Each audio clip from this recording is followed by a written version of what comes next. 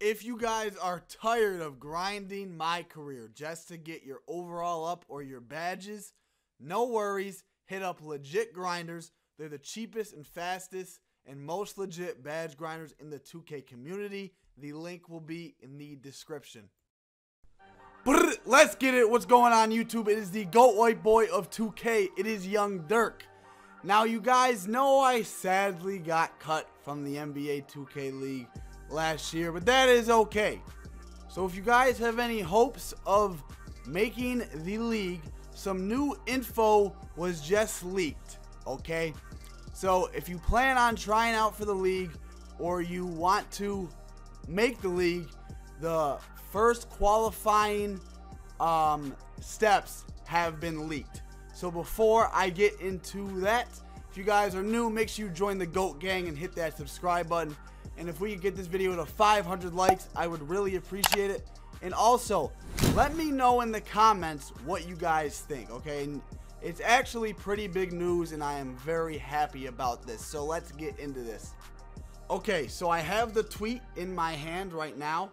Now, it says, the league is not officially confirmed, but this is early information from very credible sources. So it's going to be most likely what I'm going to say. If there's small changes, there'll be small changes. But it's going to be around this because it's going to be similar to last year. So the first thing it says is, to qualify for the Combine, you need 100 wins. Now, it does not specify if it needs to be Team Pro-Am or in the Jordan Rec. Last year, as you guys know, it was 50 wins in walk-on, so which was idiotic because everybody knows that 2K Combine was full of bums, full of people who didn't care about making the league. They were just doing it for fun. So this year it's a little better, but I personally don't think 100 is enough. Now let me skip to the next bullet. It says all must be done in a 25-day period. Now, I personally think it should be 150 to 200 wins, because let me tell you guys something. If you want something that bad, you will fucking go and get it. If it was 500 wins in 25 days, you can guarantee I will stay up for 3 weeks straight. I do not care. If you want something, you should go and get it. And that's why I think it still needs to be harder. This should be hard. This is a life-changing experience. Doesn't make any sense to me at all. This is literally, you're signing a contract with the NBA. This should be hard. As you guys know, to make the NBA is nearly impossible. I think it's to make the NBA, like the real NBA, I think it's 0.00008 chance of making the league. It should be that hard. This is just a virtual NBA. So you guys, let me say this. You guys, I don't want you guys to get upset. Everybody is entitled to their own opinions. If you do not agree with me, that is fine. Let me know your guys' opinions in the comments. I am very curious.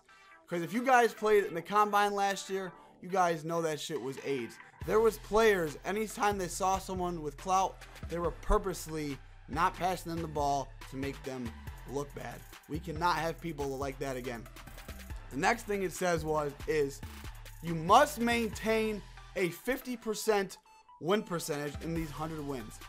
I guess that helps a little, but that means you can literally lose 100 games. So you can go 100 and 100.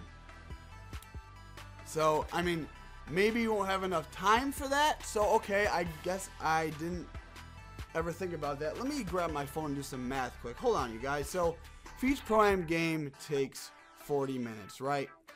And let's see. Let's say you play for 8 hours straight, okay? So 8 hours. How many minutes are in an hour? 60 times 80. Oh, Jesus. Hold on. 60 times 8. I'm sorry, you guys. I'm not going to edit this. I don't even care. 60 times 8 divided by 40. So you can play 12 games a day times 25. So you can realistically play 300 games. But I still think the win percentage should be like a 60 or a 70, because like I said, you're looking for the best players in the world, right? Why would you be happy with a 50 win percentage? That doesn't make any sense to me. If you're looking for the top players on the planet, you should want the standards to make this league should be very high. That is what I do not understand. So what we have next is, oh, I'm sorry. That is all.